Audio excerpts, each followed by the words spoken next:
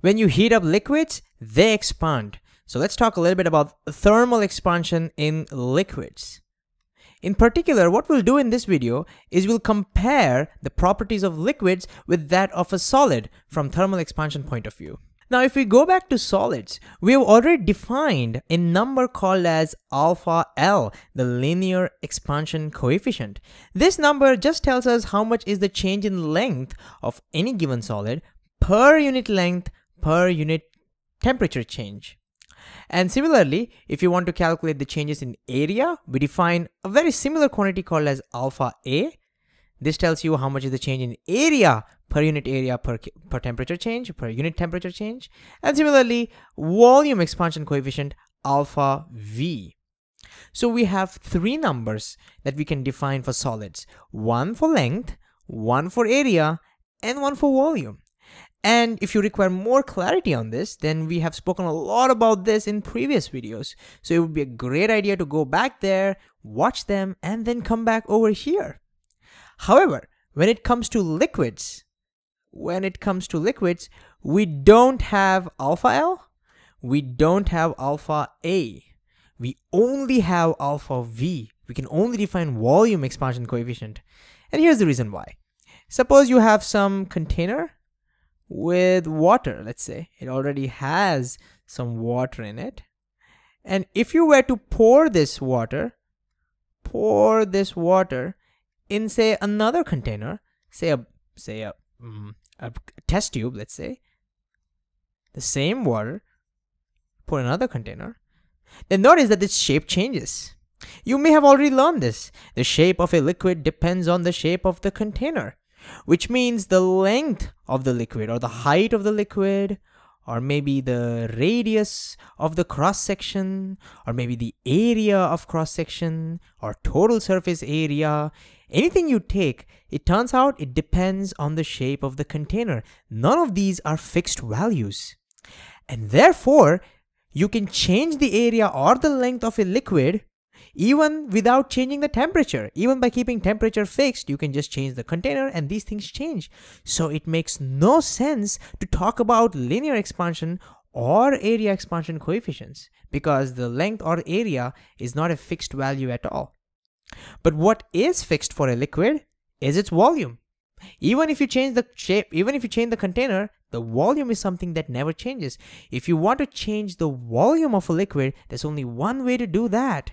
That is by changing the temperature. And therefore, for liquids, the only number we're going to talk about is the volume expansion coefficient. So let's just write that down. That's an important difference we can see.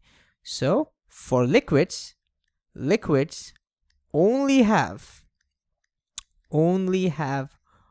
volume expansion coefficient. Volume expansion coefficient. And the way we define this number is identical to how we do it for solids. The way we do it for solids is we define alpha V as change in volume per unit volume per unit temperature change.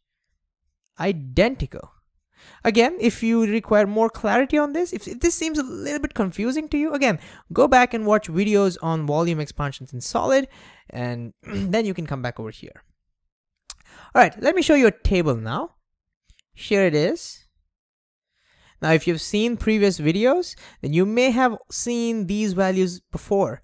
These are alpha L and alpha V values of some solids, but now we have also added in liquids, alcohol, mercury, water, and look, they don't have any linear expansion coefficient values.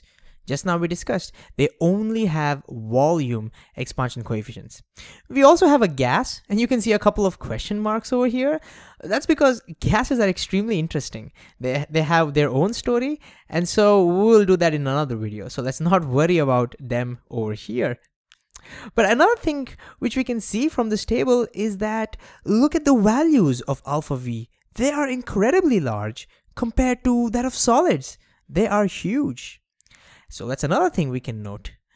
This means that when you heat liquids, they expand much more in volume compared to solids. So we could say liquids. liquids expand more than solids.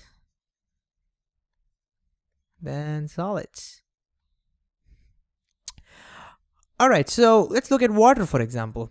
It tells us the expansion coefficient is 200 times 10 to the minus 6 Kelvin inverse. What does that mean?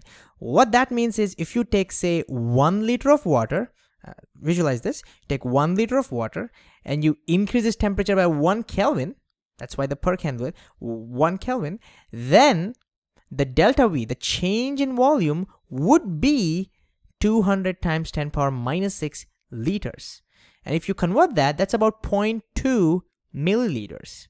So 1 liter water, increase temperature by 1 Kelvin, it'll expand by 0.2 milliliters, which doesn't seem like a lot. It is very tiny, but it's much bigger than what solids would give you. And therefore, if you want to build a thermometer, the best way to do that is to take a liquid and put it inside glass. Because notice, glass doesn't expand much on heating. And therefore, when temperature changes, the glass hardly expands. But say the mercury, which we usually use, expands a lot. And so we can easily calculate the temperature by using mercury inside a glass.